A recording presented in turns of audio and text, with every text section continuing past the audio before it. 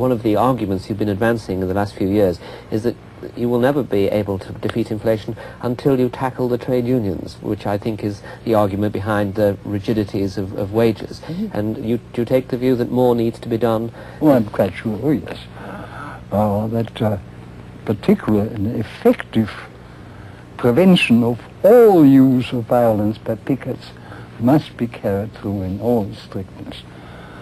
So long as there are possibilities of workers prevent other workers from working, I think we still have an intolerable position, which is not compatible with an operating market system.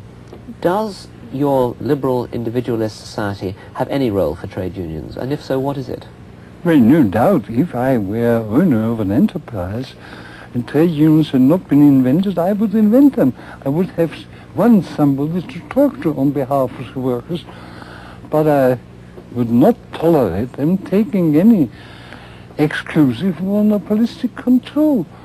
So far, collective contracts for the people who want to accept them are all in favor. But of course, the whole problem is that the trade unions, particularly in this country more than elsewhere, in the course of time were granted privileges which the ordinary citizens has not.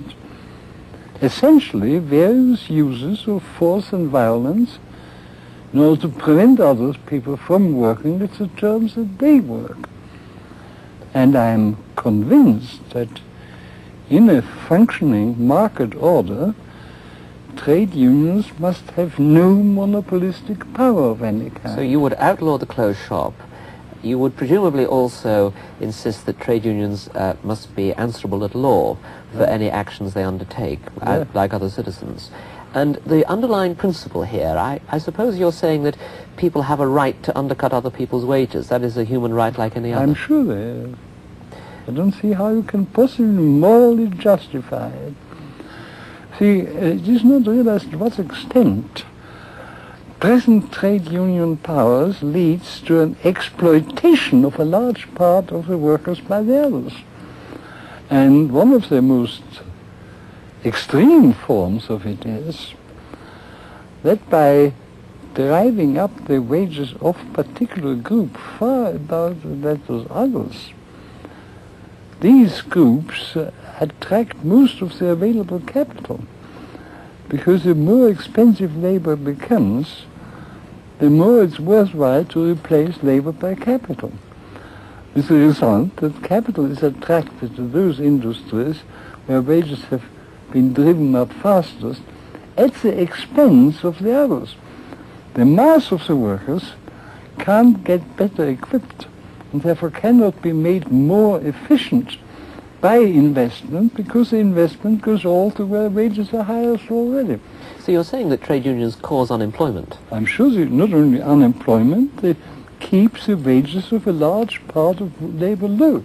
Why then do they continue to be so widely supported? I think in Britain, for example... You just don't understand it.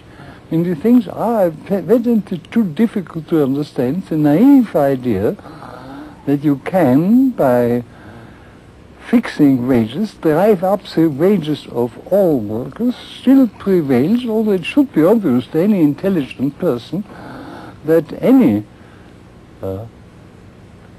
wage above a competitive level must mean that some people earn more at the expense of others who don't get employment at all. But I noticed that, for example, recently in America, some defenders of unions have argued that by increasing wages, they compel companies to be more efficient than they would otherwise be. In other words, that they are themselves part of the cold blast of competition. But see, that's exactly what I've been saying before in different form. Yes, it is true that where wages are pushed up most highly, the firms are compelled to invest much more than they otherwise would, and therefore to adopt technically more advanced things.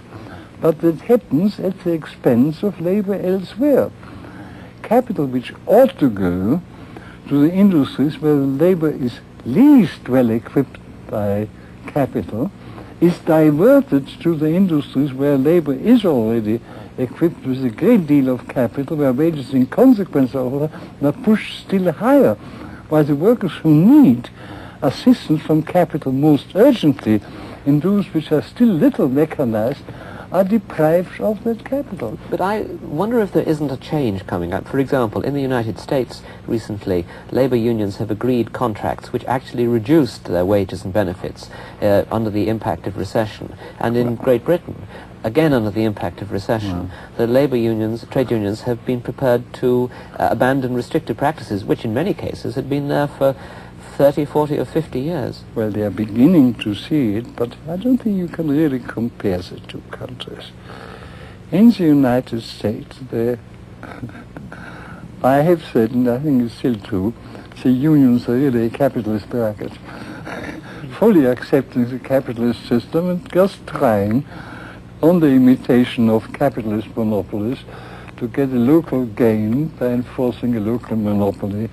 They have not inspired by any legal, any labor theory, any ideology. The English are still much too much tied up with an idea of changing the order of society altogether.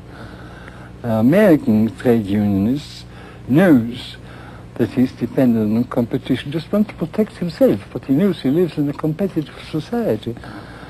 The typical English trade unionist has a contempt for competition. I think competition is something unfair and unsocial. And this attitude is, as far as I can judge, still very strong. I think in England it is a question of converting the workers to admit their market order as a principle.